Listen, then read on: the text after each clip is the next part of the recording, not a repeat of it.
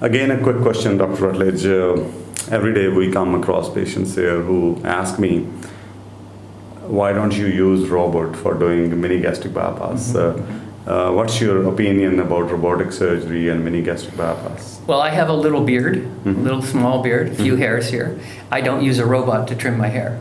So I think that the robot makes sense. There are deep areas in the pelvis, prostate, low rectal anastomoses, things like that, where the robot will make a difference. And maybe in the future we will all become robots, or we'll all use robots, even robots to open the doors for us and things like that. But a robot is more expensive. It takes you can't have a robot for free. If you use a robot to do something simple, like for example, I could cut my fingernails with a robot. I don't do that because that would be expensive to buy a robot. So if MGB was a very complicated operation, an MGB can be done badly, as we've talked about, if you don't understand it. But the surgical technique of doing the MGB is very simple. It's right in front of you. It's why it's so safe. It's why it's so easy to revise.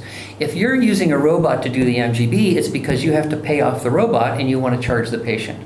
The robot has a place, and maybe in the future it becomes cheaper and it becomes something the hospital has purchased, but it makes no sense for an MGB.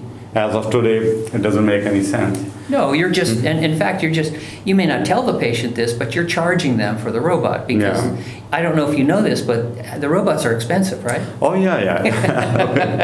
We have made a robotic operation theater, but when I look at the robots available today, I don't feel like putting my patient under these robots because it looks like they're huge ones, crude. Maybe in future we get something better. Yes, if you need it. If you have to operate deep in the pelvis of somebody who's obese, and the MGB, the beauty of it is the reason it's so easily done and so quick is because everything's in front of you. Yeah, the time you take to set up the robot and to dock everything, in that time you can finish the MGB actually. That's I'm sure there's good robot doctors and they do a lot of robots, and I'm not opposed to robots, but they don't do robots to trim their beard. Yeah. So it depends what kind of procedure you're doing. If there's a place for the robot if you have to go around a corner and down into the heart or something like that. But for an MGB, I don't use a robot to cut my hair on my chin.